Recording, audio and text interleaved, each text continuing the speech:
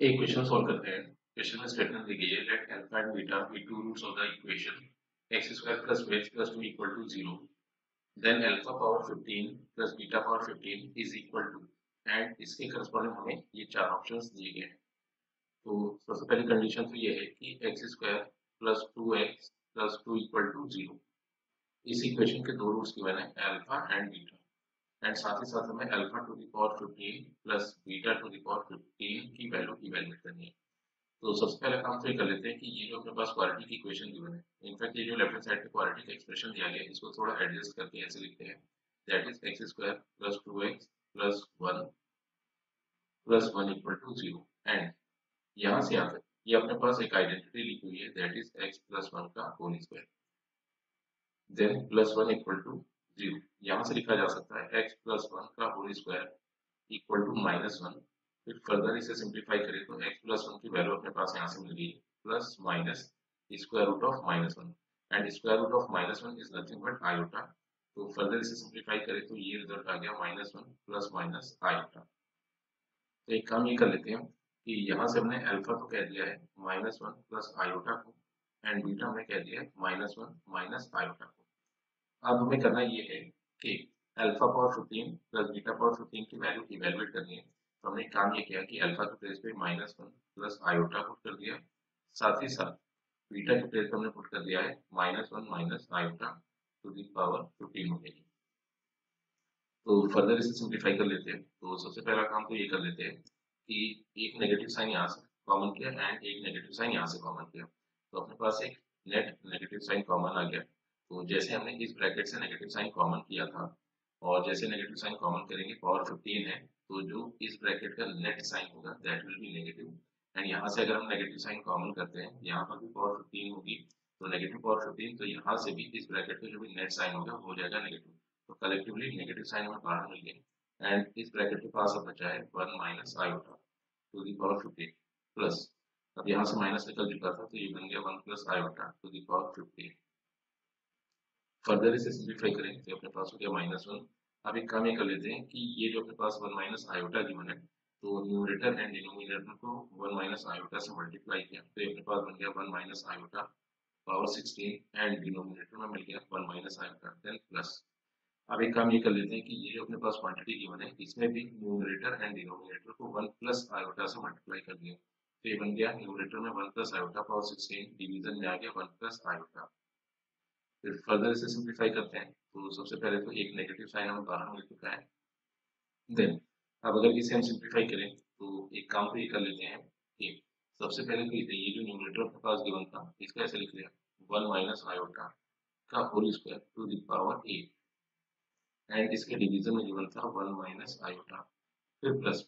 Similarly हमने इस expression के साथ भी यही किया, तो इसे लिखा 1 प्लस आयोटा का whole square to the power 8, and division में यहाँ पर हमें मिल गया है 1 प्लस आयोटा। फिर further negative sign as it is रहा, इसे सिंप्लीफाई करें तो यहाँ पर हम a माइनस बी का होल स्क्वायर इस आइडेंटिटी का इस्तेमाल कर लेते हैं, तो ये अपने पास आ गया 1 प्लस आयोटा स्क्वायर माइनस का 2 आयोटा, एंड इसकी पावर 8 गिनी, इसके डिवीजन में मिल गया 1 माइनस आयोटा, फिर प्लस। अब यहाँ पर एक काम करते हैं कि a प्लस बी पावर 2 इस आइडेंटिटी का इस्तेमाल कर लेते हैं, तो ये अपने पास हो गया 1 plus iota square plus 2 iota, and इसकी पावर 8 गिवन, एंड डिवीजन में यहाँ पर 1 plus iota as it is. फिर फर्दर सिंप्लीफाई करें तो ये हो गया माइनस, फिर iota square is nothing but -1, तो इसे अगर हम देखें तो ये 1 बना, एंड आयोटा स्क्वायर -1, तो 1 -1 ये दोनों कैंसिल हो गया। देन यहाँ पर न्यूमरेटर में बचा माइनस का 2 iota two the power 8, division में आ गया 1 माइनस आयोटा, प्लस। सिमिलरली यहाँ पर अगर हम देखें तो 1 एज इट इज रखा, आयोटा स्क्वायर ये बन गया -1, तो ये दोनों क्वांटिटीज भी कैंसिल हो गई, यहाँ पर बचा सिर्फ और सिर्फ 2 आयोटा, तो ये अपने पास आ गया प्लस का 2 iota two the power 8, and division में हमें मिल गया है 1 प्लस आयोटा। अब फर्दर इसे अगर सिंप्लीफाई किया जाए तो यहाँ से एक काम करते हैं कि -2 टू द पावर 8, तो -2 to the power 8 is nothing but 2 to the power 8, और यहाँ से 2 टू द पावर 8, तो कलेक्टिवली हम एक काम करते हैं कि यहाँ से 2 टू द पावर 8 एंड यहाँ से 2 टू द पावर 8 कॉमन किया, तो ब्रैकेट के बाहर ये हमें मिल गया -2 to the power 8, and bracket में अगर हम देखें तो यहाँ अपने पास आ गया न्यूमरेटर में आयोटा पावर 8, डिवीजन में 1 माइनस आयोटा, देन प्लस। यहाँ से भी आयोटा पावर 8 डिवीजन में 1 प्लस आयोटा,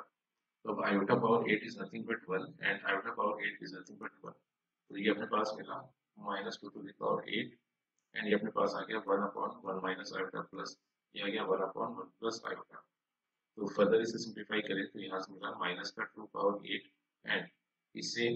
ये जो ब्रैकेट अपने पास जो है एलसीएम से सिंप्लीफाई कर लेते हैं, तो डिनोमिनेटर में आया 1 माइनस आयोटा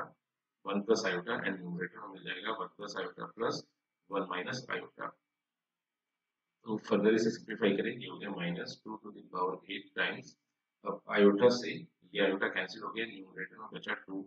एंड डिनोमिनेटर में ये अपने पास a माइनस बी, ये a प्लस बी टाइप लिखा हुआ है तो आइडेंटिटी यूज कर लेते हैं, दैट इज a स्क्वायर मतलब 1 स्क्वायर जो कि 1 ही रहा, देन माइनस का आयोटा स्क्वायर।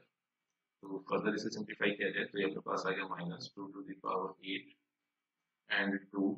डिवीजन में आ गया ये 1 एंड आयोटा स्क्वायर हो गया -1, तो ये बन गया -1, तो कलेक्टिवली ये बन गया 2,